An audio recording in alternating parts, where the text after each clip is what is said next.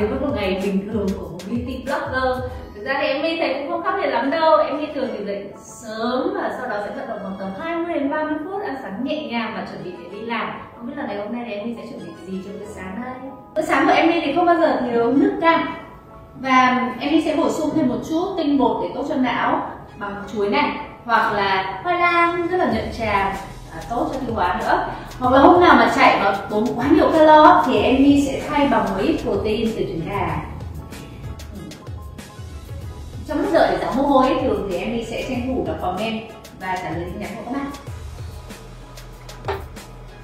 Sắp đến giờ đi làm rồi, Emmi sẽ nhanh chóng rút phát lại skincare, make up lại thôi.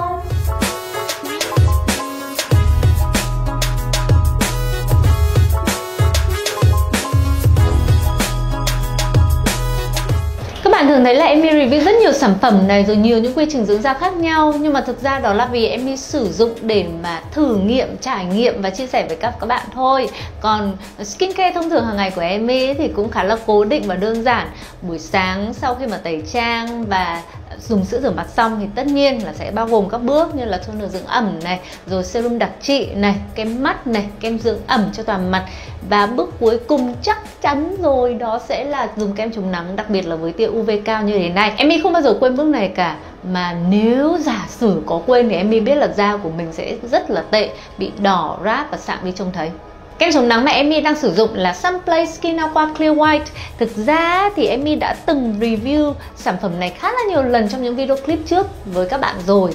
Emmi thích em này bởi vì sản phẩm này có kết cấu đó là dạng sữa lỏng nhẹ, rồi mùi thơm cũng nhẹ nhàng luôn. Và thường vào buổi sáng thì Emmi thích sử dụng những sản phẩm mà dạng sữa lỏng như thế này so với cả dạng kem đặc.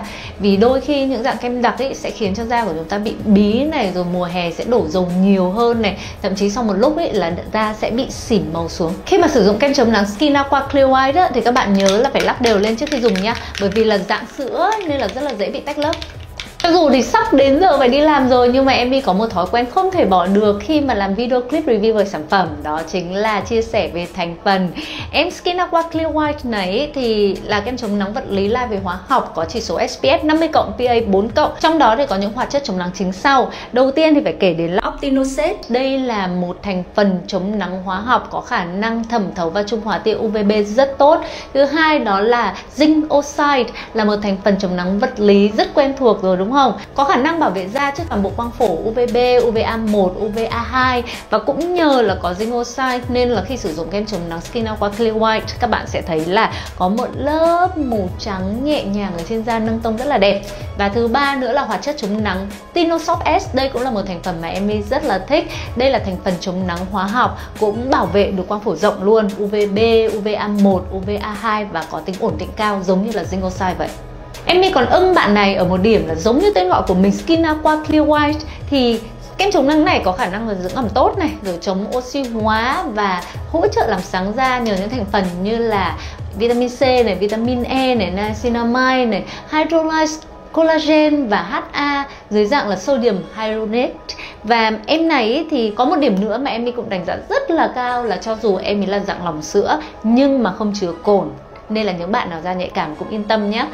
Nhưng vì là dạng lỏng sữa nên là dùng khá là hao đấy. Với những loại kem chống nắng dạng lỏng như thế này, Emmi sẽ apply layer 2 lớp để không bị dày. Đầu tiên lắc đều rồi đổ kem chống nắng ra tay, bôi lên mặt, sau đó thoa và vỗ đều ở trên mặt.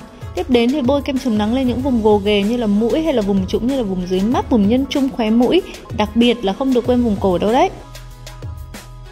Một điểm nữa mà Emmi cũng thích ở sản phẩm này ấy, là dùng xong ấy thì thấy là rất là nhẹ mặt, không bị nhờn rít.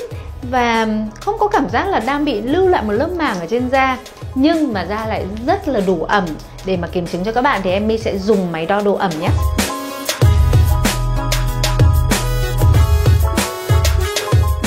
Bây giờ Emmi sẽ sử dụng UV camera để kiểm tra xem là da của Emmi đã được bảo vệ hoàn hảo sau khi sử dụng kem chống nắng Skin Aqua Clear White chưa nhé. Lớp màu đen hoàn hảo này sẽ giúp bảo vệ da khỏi tia UV.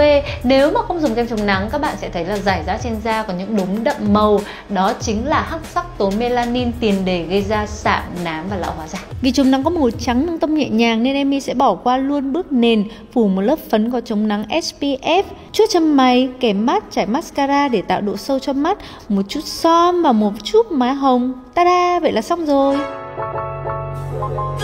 Vậy là Emmi đã sẵn sàng rồi, thay đồ và đi làm thôi.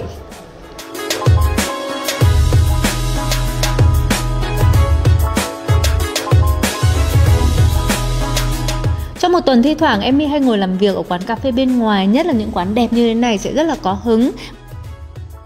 Và tiện thể thì sẽ hẹn gặp đối tác hoặc là đồng nghiệp để bàn công việc.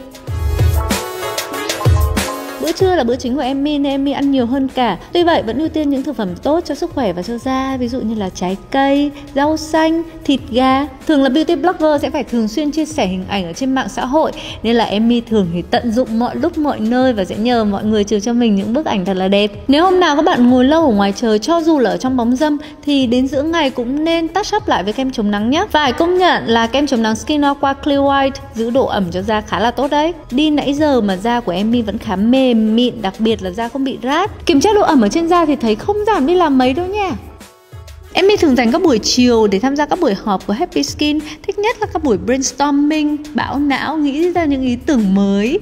Nhưng mà đôi khi cũng sẽ có những buổi họp rất đau đầu khi mà phải bàn luận về các con số các bạn ạ. Và thường thì trong một tuần sẽ có đến 3-4 buổi Emmi phải tham gia quay phim hoặc chụp hình. Cuối cùng cũng đã được về đến nhà rồi. Hôm nay là một ngày dài, thật là dài, nhưng mà có rất là nhiều điều thú vị đối với Emmi.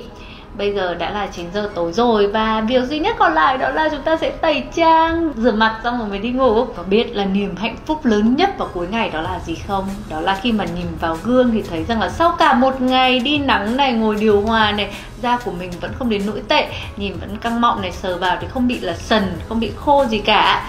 Và bí quyết thực ra là nằm ở đầu ngày đúng không? Đây, nằm ở trong túi của Emmi đây. Không phải là Emmi định thoa kem chống nắng nữa đâu, mà là ý muốn nói rằng là muốn có một làn da đến cuối ngày vẫn không đến nỗi nào thì đừng quên là thoa kem chống nắng. Và các bạn nên sử dụng những loại kem chống nắng mà có khả năng dưỡng ẩm tốt và hỗ trợ là làm sáng da nha. Ok, bây giờ thì Emmi sẽ đi tẩy trang và đi ngủ đây. Bye bye, chúc các bạn ngủ ngon nhé.